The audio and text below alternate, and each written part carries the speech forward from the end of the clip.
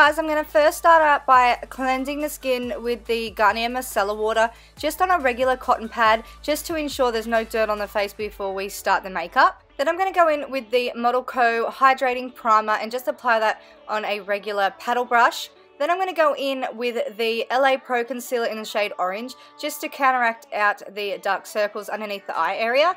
For foundation, I used my RCMA foundation palette. This is the VK10 palette, and I took the shade KO6 and KO7 and just mixed them together to match her complexion nicely. I'm just using a Zoeva buffing brush to apply this.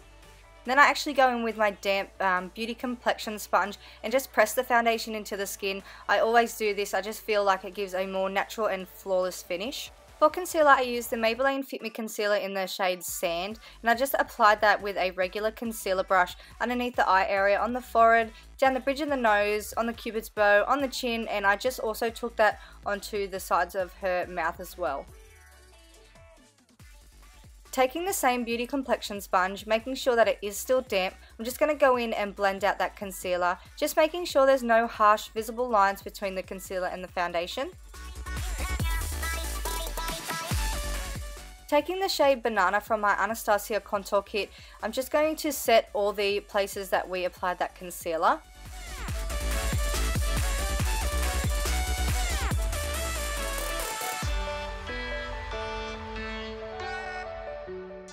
To set the rest of the face, I use the Laura Mercier Loose Translucent Powder. I love this powder just when I don't want any more extra coverage. I just feel like everything else glides on top of this perfectly. Moving on to brows, I first like to go in and brush through the brow hair just with a spoolie, and then I go in with the shade Ebony from my Anastasia brow palette, and as you can see here, I just kind of map out where I want my brow to be, and then I lightly go in to fill the start of the brow and just feather it upwards and then work my way to the tail of the brow. I always do eyebrows different on clients. Sometimes I start at the tail, sometimes I start at the front. It really just depends on the client's eyebrows and the shape of the eyebrows, etc. But for this client, I started at the front and then just worked my way to the tail. Moving on to eyes, I took Peach Smoothie by Makeup Geek on a fluffy brush and just ran that through the crease area and the upper crease as a transition shade. And then I'm going to go in with a smaller, more defined brush, and I'm going to take the shade Latte and just apply that into the crease area, blending it from the outer corner and bring it about 3/4 of the way in. Using the same brush, I'm just going to go straight over the top of where we just applied the Latte, but this time I'm going to use Mocha, also by Makeup Geek, just making sure that I blend out that shadow just so there's a nice gradient of colour. Then I'm going to go in with a foiled shadow, also by Makeup Geek. This is called In the Spotlight. I'm just going to place that on the first half of the eye. Then I'm going to take another foiled shadow by Makeup Geek. This is called Grandstand. I'm just going to place that on the outer portion of the eye. Taking the same fluffy brush as we used before, I'm just going to go in with no extra product on it and just blend all that out. Then I'm going to go in with Shimmer Shimmer, also by Makeup Geek, and just place that onto the inner corners of the eye and also the brow bone. Then I'm going to go in with Cocoa Bear, also by Makeup Geek, and just place that on the outer portions of the eye, making sure that I do blend it out just so you can see the nice gradient of colors. Using a gel liner, this one is Black Track by MAC Cosmetics. I first start off by going in above the lash line and just making a straight line, and then I get the client to look up, draw my wing, get the client to look down, and then kind of connect it all together. For the lower lash line, I took the shade Latte on a small pencil brush and just ran that from the outer corner of the eye to the inner corner of the eye. And then I go in with Mocha and just go straight over the top of that. Using Makeup Geek's Corrupt, I'm just going to take that on a flat smudger brush and just press that into the lower lash line. And then I'm going to switch up the brushes and take a little bit more of the Corrupt shade and just smoke out that lower lash line. Now, my client did have really sensitive eyes, so I just made sure that I let her blink throughout this process, especially when I applied this gel liner from MAC on again. It was really tricky. For mascara, I used the Maybelline Lash Sensational Mascara on a disposable spoolie one and just coated the upper and lower lashes.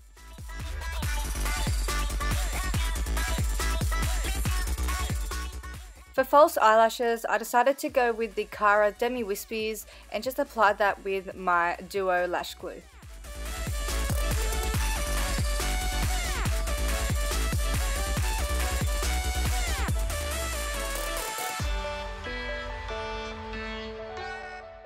To To bronze the skin, I used Gimme Sun by MAC Cosmetics. I just took that down the cheekbone area, across the jawline, down the neck, up onto the temples, around the forehead, and also down the sides of the nose.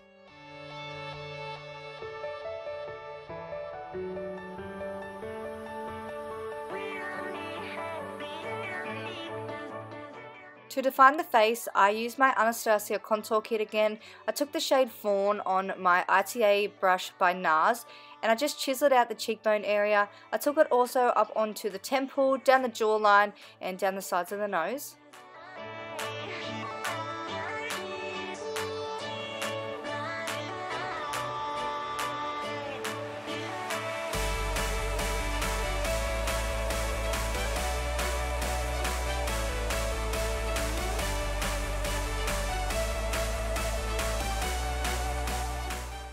For blush, I used Milani Cosmetics Baked Blush in Bellissimo Bronze and just applied that to the apples of the cheeks and dragged it up towards the temple area. To clean up the contour, I used Banana from the Anastasia contour kit and just ran that underneath the cheekbone area. And to highlight the face, I used Mary Lou by the Balm Cosmetics. I just took that and applied it to the highest points of the cheek, down the bridge of the nose, on the tip of the nose, the cupid's bow, and also brushed it down onto the chin area.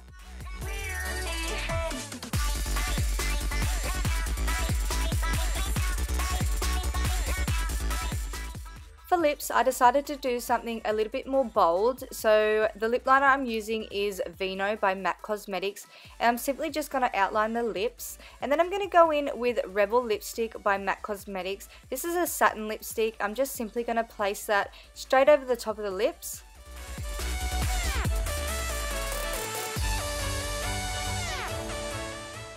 Then I decided to put a bit of gloss on. The gloss I used was the LA Girl Glaze Lip Paint in the shade Seduce. So that's the finished look, guys. I hope you enjoyed watching this video. Please give it a big thumbs up if you did, and I will see you all in my next video. Bye!